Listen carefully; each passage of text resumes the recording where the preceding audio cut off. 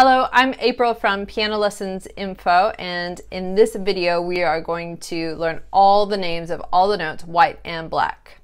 So the first thing you need to learn in music is that it has an alphabet. So the music alphabet is 7 letters long, A, B, C, D, E, F, G, and then it repeats again on A. So if we get to G, we start over on A. There is a pattern on the piano keyboard that helps you to know which note is which. So if you look, you'll see the pattern of 2 black keys, 3 black keys, 2 black keys, 3 black keys.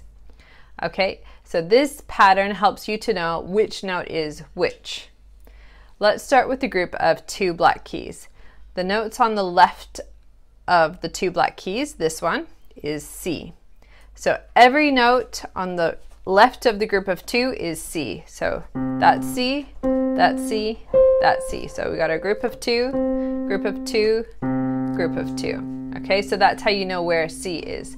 So every time I introduce a new note, you can pause the video and you can play every note of that one on the whole piano. So pause here and play every C on the piano keyboard. The note in the middle of the group of 2, so here's our group of 2, the note right in the middle is D. So now you've got 2 ways to know which one D is. First, it comes after C in the music alphabet, so A, B, C, D, and also it's in the group of 2. So for kids, I say D is a dinosaur living in the dinosaur den. So pause here and play every D. The note on the right of the group of 2 is E. E comes after D, so C, D, E. And you can play every E now. Let's move on to the group of 3 black keys. So we've got our group of 3. The note on the left of the group of 3 is F. For kids, I say F is a frog that goes hop, hop, hop. Okay, if that helps you remember, use it. Okay, so this is F. So now play every F. The note on the other side, the right side of the group of 3 is B. I like to think of B as a ball falling down the stairs. So that's B. Notice C is next door. So that's your group of 2. That's your B, group of 3. Okay, play every B. So we've got 2 notes left, G and A.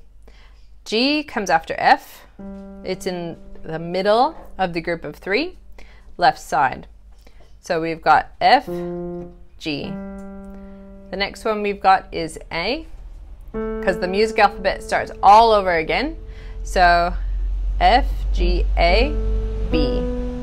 Okay, so A is the right of the 2 stuck in the middle of that group of 3. Okay, so play every G, play every A. So your job now is to make sure you learn and remember all of these notes. You can do this by making a few flashcards and just flip a card over, and whatever letter it says, you find that one.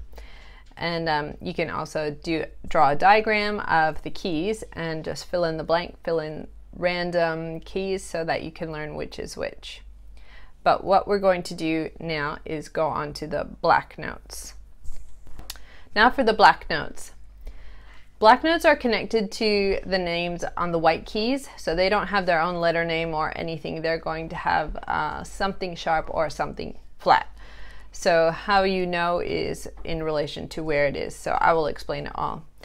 So we're going to use the words sharp and flat here. A sharp is the very next note to the right. A flat is the very next note to the left.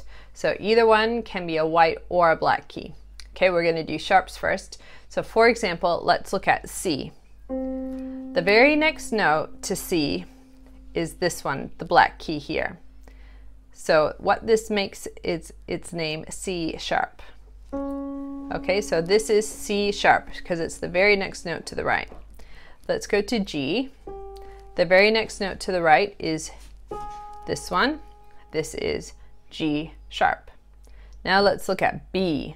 The very next note to the right is C. There's no black note in the middle here, So technically this can be B sharp, okay? It's also got the name C. All right, so sharps are written as a number sign or a hash sign. Now for the flats. Flats are opposite of a sharp. It's the very next note to the left, whether it's black or white. So we'll look at D first. The very next note to the left is this one. This is D flat. So this can be called C sharp or D flat.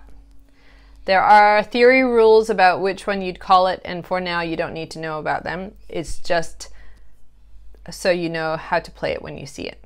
Okay, let's go to A next. We've got A. The very next note to the left is this one. This is A flat. So you have also learned it's G sharp, right? So two names, that's fine, that's normal.